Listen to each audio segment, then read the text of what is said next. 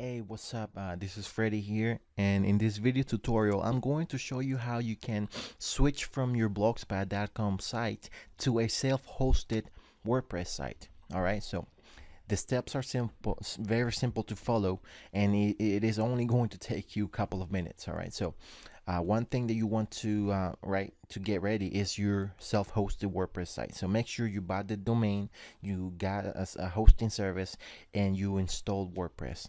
All right, so I'm going to use an empty site, a brand new website, WordPress site, to show you how to import content from your blogspot.com website. All right, so as you can see, it's empty right here. So the first thing we want to do is go to your dashboard in WordPress, and then go to Tools, Import, and then go to Blogger, and it's going to tell you to install a plugin. So install the plugin, activate it, and now you're going to see this page. Before you click on anything, before you click on authorize, you want to make sure you are logged in into your blogspot.com website. All right, make sure you are logged in into the blogspot website that you are trying to switch from. All right, so once you are logged in and you're into your Google account for your blogger site, click on authorize, and it's going to ask you to allow access. So click on allow access, and now you are going to come to a page like this where you can see all of the blogs that you have in blogspot.com. All right, so you want to select, import the one that you want to import content from. I'm going to import the content from one of my old Blogspot sites that only has 18 posts. So click on import, and then once you do that, click on set authors. And here you want to make sure that you select your username in your WordPress, or your profile name, and then click save changes. And this should be it. It only takes a couple of seconds to do this. Now your brand new site has content. All right, you have imported the post from your blogspot.com site to your new WordPress site. Another thing that you want to do on your WordPress site is to take care of your permalinks. And to do that, go to settings, and then go to permalinks, and make sure you choose post name.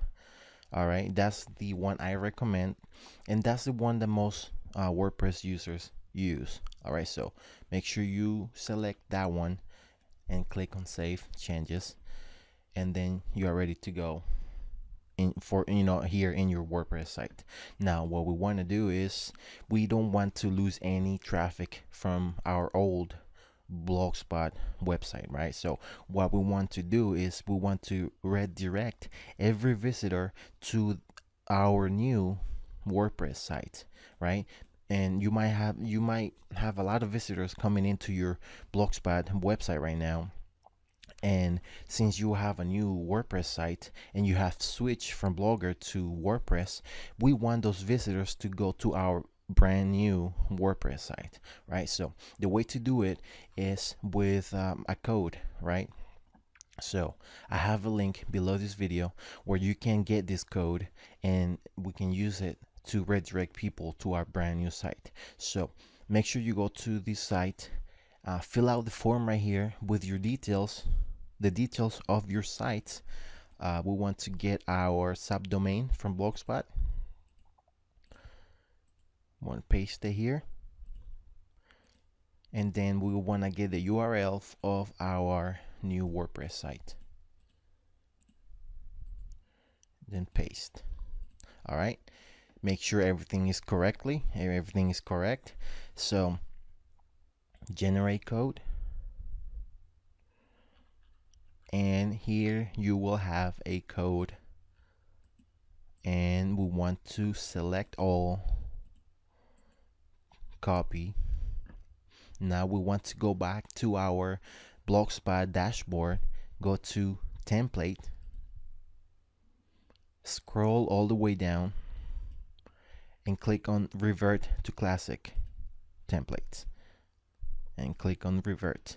Now you're going to have this code. Now you want to scroll down and see the HTML code.